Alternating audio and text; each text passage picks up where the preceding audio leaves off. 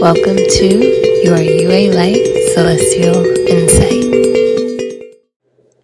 Hello, dear ones. I have felt the ancestors around powerfully this month, given that we start the first month of a 7-year with the Cancer full moon, where the Capricorn sun was conjunct to Mercury retrograde in Capricorn, illuminating the Cancer moon, indicating the importance of going inward, but also going backward to reevaluate and connect with deep wisdom.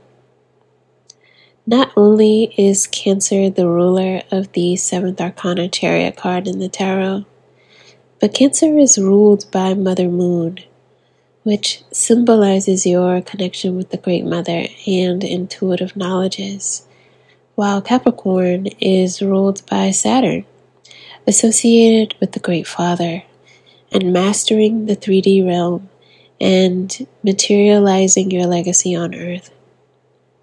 In a natural chart, starting with the sign of Aries, Cancer falls on the South Node, which actually signifies your past life wisdom and the wisdom of those from the afterlife, such as ancestors, while Capricorn falls on the North Node in a natural chart, and where their opposition esoterically symbolizes the spiritual path of enlightenment and integration that entails all of us remembering, psychically accessing, and activating the DNA light code wisdom inside us from those who have come before us, and putting that wisdom and knowledge to use to create a new world order and maybe even heaven on earth.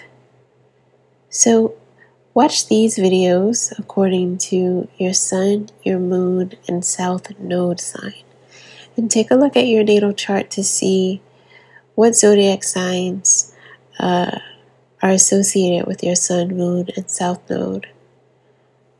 It is no coincidence that we begin 2023, a numerological 7-year, symbolized by the Cancer-ruled 7th Arcana Chariot card, while Jupiter is in Aries, which is quite literally a transit that characterizes the energetic signature of the Chariot card, which means to go forward with gusto and confident determination, having accessed spiritual wisdom from spirit communication and integrated and mastered practical and spiritual lessons.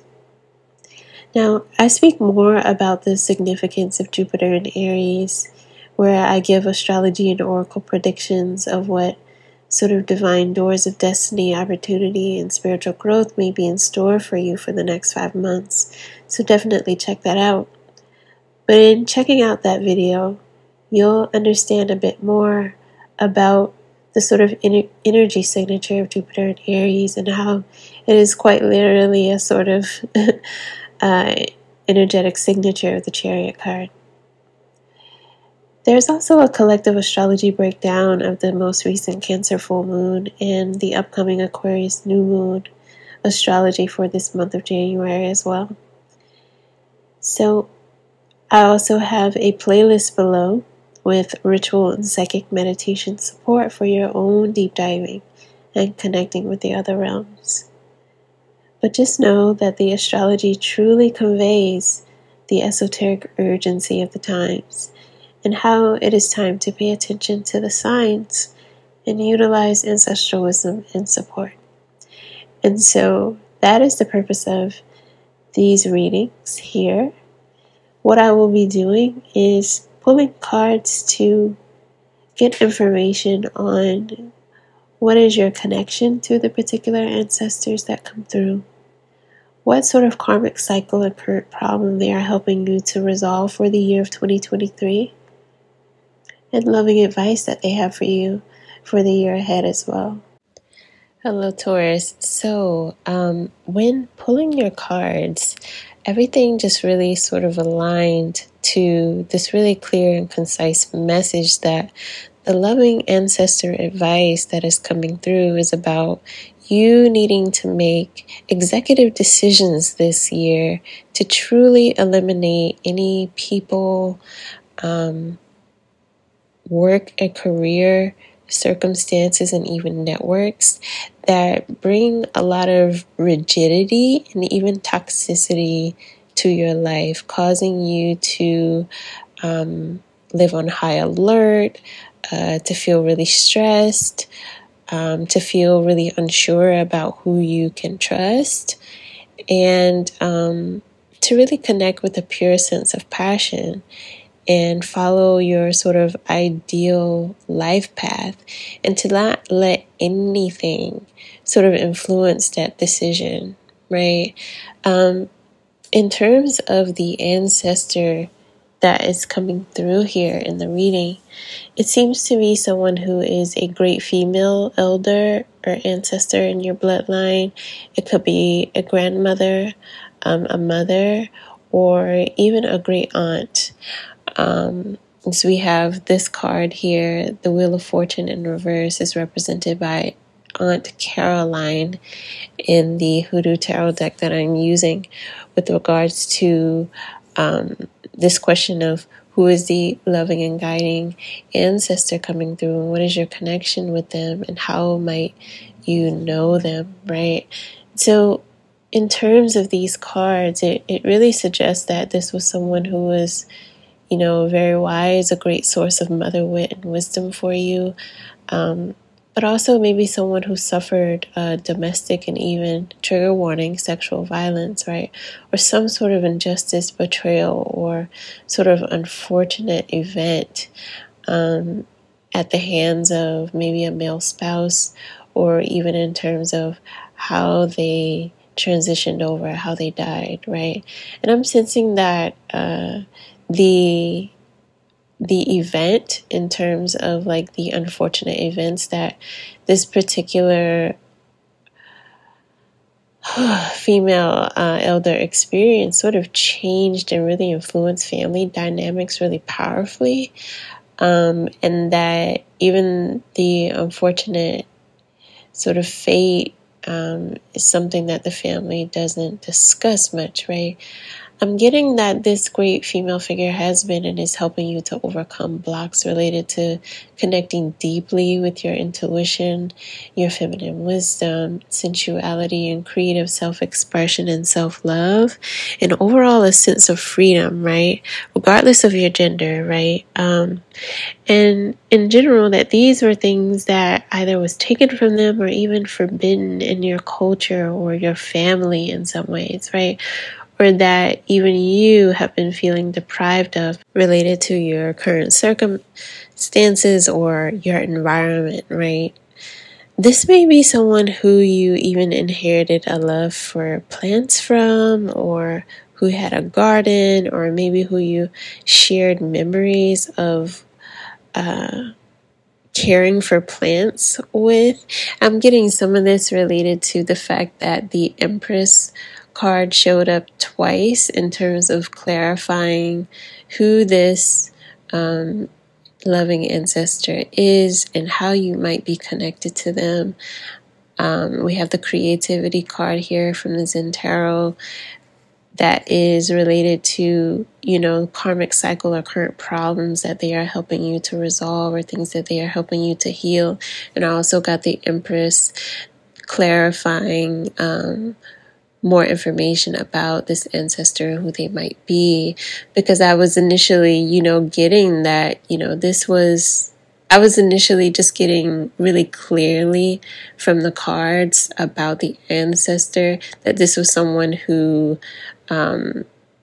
experienced some sort of domestic violence or betrayal, or who had a failed marriage in the family or something like that. And when I pulled the cards to clarify it, it really did clarify it. Here we have the King of Cups, then the Five of Swords, and then the Empress, clarifying those three cards above.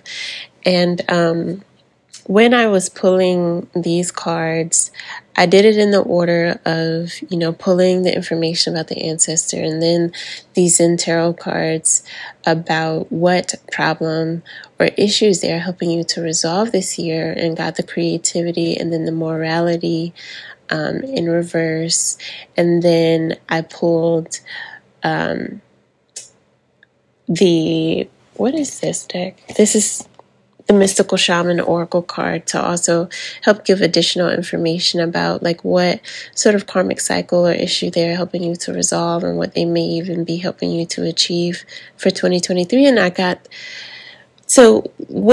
before I even pulled that card, like when I was going through this, I got such strong throat chakra activity, and then I got heat all over my body all of a sudden, and then especially in my gut. It felt like my gut was just hot, like it was hot. And then I pulled the fire card, and some of that is I'm getting that this is someone, right, who is and has been guiding you and protecting you through a journey of self-discovery and healing your relationship to your body and sexuality, right, and even your relationship to like your psychic and intuitive gifts, and who will continue to do so throughout 2023, right? I'm getting that when you feel like these really deep intuitive urges and signs and things in your gut, that it is really important for you to listen to them. There is a really clear advice coming through that you are really urged to not waste any special creative talents of yours, and also to not stay in any unfulfilling romantic and frenemy relationships. There's just a really clear message here about you not ignoring any gut instincts, about severing a relationship with a masculine figure in your life, about changing your career or network if you feel like you're surrounded by negativity, gossip, frenemies, or have to live on high alert or even on a hamster wheel. And I'm getting this with regards to this King of Swords and this internal dialogue card, and also this morality card here that is in reverse. The King of Swords here, there's quite literally like fire at the back of their neck. And we have the fire card here as well, and then the devil card, where in particular it's like the throat and the crown chakra, are these sort of focal points where there are these sort of gold ornaments, right? And so that is where I'm really getting this message about it being really, really important for you to not ignore your gut instincts, and to really try your best to transmute any energy that is really negative and toxic by making these critical changes in your life this year. I'm also getting with this King of Swords plus the devil here that it's really important for you to not necessarily doubt or expect the worst with moving forward and seeking information and even expert advice to help you solidify some sort of ambitious business plan related to an idea that you have, right? Or to make a career switch or expand something that you do already, right? Because we also have on target and the star card here related to really loving and helpful advice from your ancestor guides that are here in this message. And it says to follow your ideal life path. And it also says on the star card here that the silver energy of the star brings good luck and serendipity. And it's saying here that, with anything that you do, with any of these changes that you make, just make sure that your intentions, your ambitions, and your desires are pure and not guided by greed, by lack, or even obsession or one-upmanship, but just true passion. For some of you, this has to do with, the throat chakra. It has to do with things like music and singing. Others of you, it's painting. It's something with gardening and plants or a lifestyle. But there is a deep yearning that you have for expressing yourself a certain way that is different from the life path that you have been on, where you've either been under a pressure from others or from your industry, or even a pressure that you have placed on yourself to maybe work a lot, to behave a certain way, or to achieve things. Excuse me. Throat chakra is really acting up with this. Or to achieve things, right, that have led you to a lot of stress, creative suppression, or being really rigid, right? You're really urged to not let any outside influence or even pressures to have like a particular reputation in the eyes of the public influence your decisions and endeavors, right? And that isn't to say like don't be ambitious, right? But it is a sort of call, especially because we have the High Priestess and the Eight of Swords here.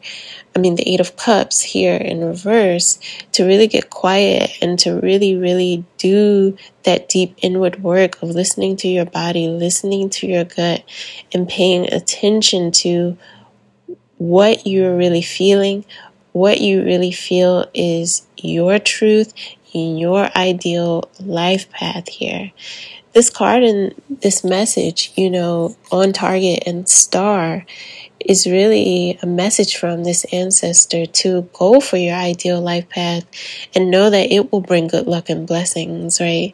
And that they are in the wings, really sort of supporting and bringing a bit of luck and serendipity that will match your efforts, right? For any endeavors and things that you're planning to really be successful and to work out here. The internal dialogue card here says, we all have an internal dialogue with our mind, a constant stream of inner conversation. And it says, is your dialogue kind, supportive, and affirming, or is it critical and judgmental of both yourself and others? This card asks you to listen to your inner words and, if necessary, take steps to consciously change your language. And this is definitely sort of just emphasizing some of those things that were already coming through about how maybe you're experiencing criticism and judgment with regards to what it is that you already do, the people that you're surrounded by, right? And maybe in general, you also have been putting pressure on yourself in these ways. And it's sort of this, it's a sort of dialogical relationship between the sort of criticism and judgment that you're experiencing from others and that you're also internalizing or have internalized over the years, right? And that is a part of your own internal dialogue with yourself, and maybe even, criticism, judgment, and even sort of competition and I don't know, like ambition with regards to what it is that you're doing and what it is that you're also putting out. And so it's just really a call to just do a complete audit, to do a really complete audit and to take steps to continue to heal that,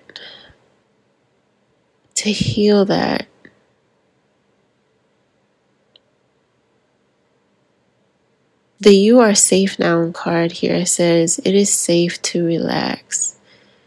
There's just a lot here about you taking some pressure off of yourself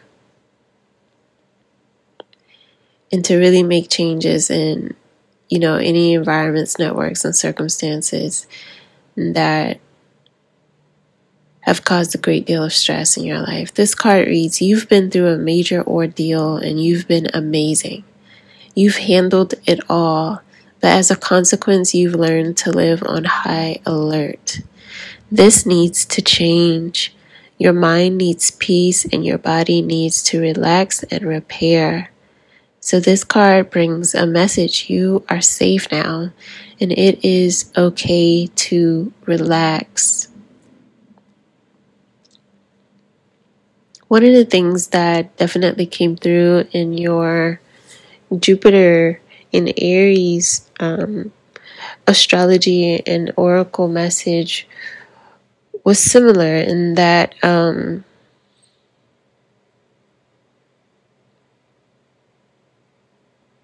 there's definitely something here about 2023 being a year where you're making some sort of critical career change and severing relationships. And there haven't been toxicity in your environment or your industry and networks. Jealousy, one-upmanship,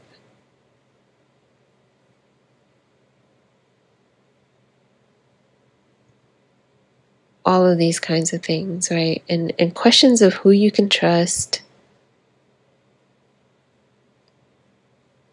how to go about making the changes you're interested in related to your own ambitions, and making sure that, you don't let any fears around money or how you're going to look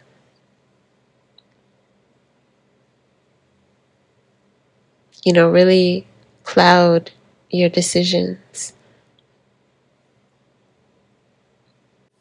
I'm also getting some really clear message here about plants. I mentioned earlier that there's something connecting you to this ancestor related to plants. And I'm also getting some really clear messages here now about your relationship to plants. There's a message to increase the plants in your home, to purify the air and the environment, but also even to go forward with any plans that you have been sort of like toying with about moving to an environment with more nature and even foliage, right? I'm also getting from this Seven of Cups card here that, a relationship with nature, more plants, and sound healing are things that are really helpful for any healing and alignment, and even maybe even business plans, right? There's a message here about your plants speaking to you and actually giving you intel of the energetic toxicity in your environment or in your life, or even any toxins in your living environment, right? If you've had plants in an office or even in your home, right, that keep dying, it's because of the energetic toxicity or toxins in the environment that you're unaware of. But the energetic toxicity is what you are aware of, but maybe that you're not connecting to the reason why the plants are dying. There's also a message here too that plants, if you have plants that keep dying, it could also be about giving them too much water.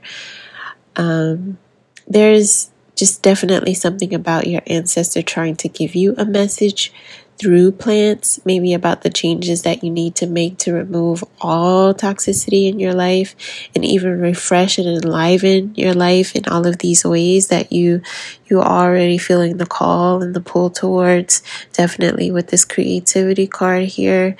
It's also a message that this ancestor will support the success of business ventures that you undertake related to plants, related to plant and sound healing. That could be also even careers related to music and maybe even plant business endeavors related to cannabis, farming, gardening, or aromatherapy, just anything that is related to plants and maybe even naturopathy. To round out this reading and loving ancestral guidance, a channeled angel number also came through, and so I'm going to read that to you to kind of just wrap up this message. And this came through at the top of your reading, and I wanted to just read it to wrap everything up and for you to see how everything just aligns.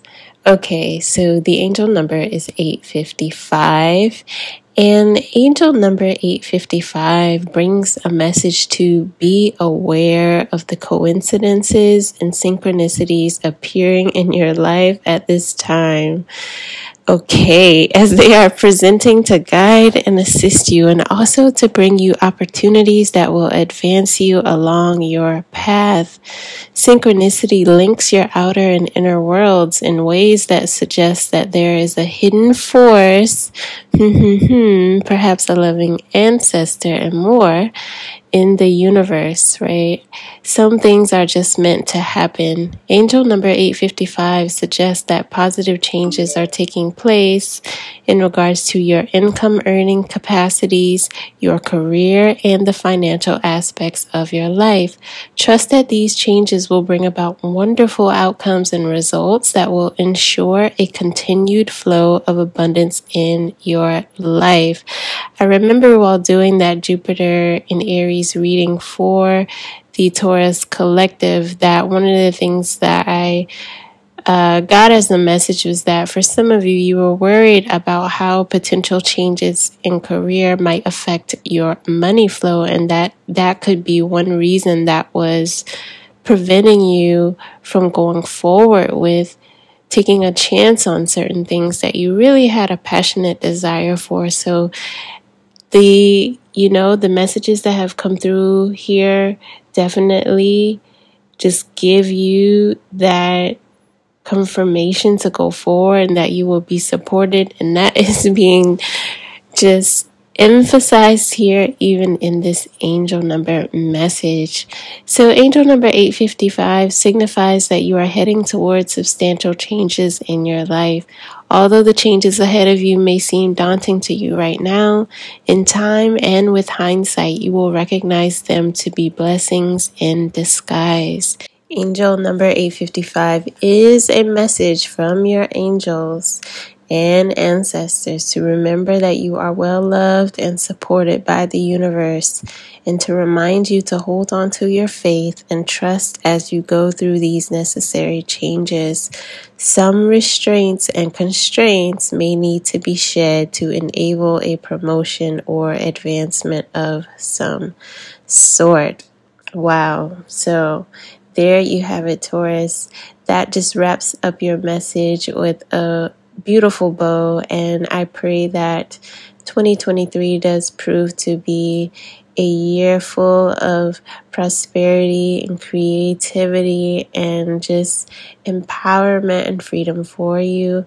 Definitely take a look at the other additional messages that are available for you. Definitely that Jupiter in Aries message that I mentioned, and the other resources that are linked in the description box.